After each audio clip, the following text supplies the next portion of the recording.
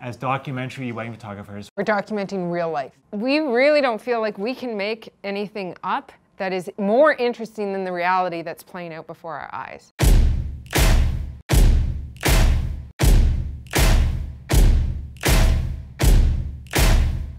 The flashes didn't fail once on us the whole evening. Literally fired every single time that our shutter fired. That's unprecedented for us.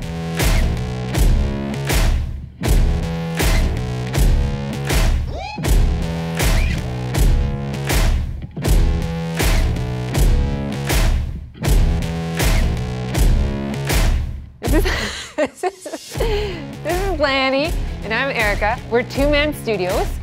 We're photographers based out of Canmore, Alberta, Canada.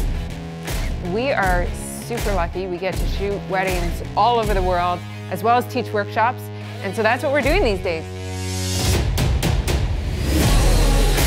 the equipment choices that we've made from the start have always been along the lines of trying to simplify. How can we be smaller, lighter, faster? So it's just about storytelling. Tonight, we're going to use the A1 on a dance floor. Typical wedding venue dance floor is actually a wedding photographer's worst nightmare. It's got a black ceiling and it's got super dark walls, so you can't bounce light anywhere. We are right in the dance party.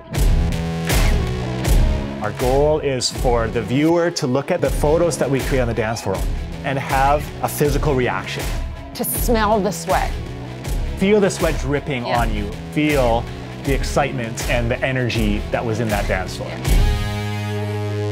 Whether it was side lighting, back lighting, front lighting, we could switch between those scenarios just with the click of a few buttons. We're getting the light, we're getting the results that we were looking for. Nice, dramatic, edgy light. We're gonna miss less moments. We're going to be able to make the light we want to make in more situations than we're accustomed to. The shots that we do miss aren't going to be due to our flash. The A1s are going to be a game changer for us.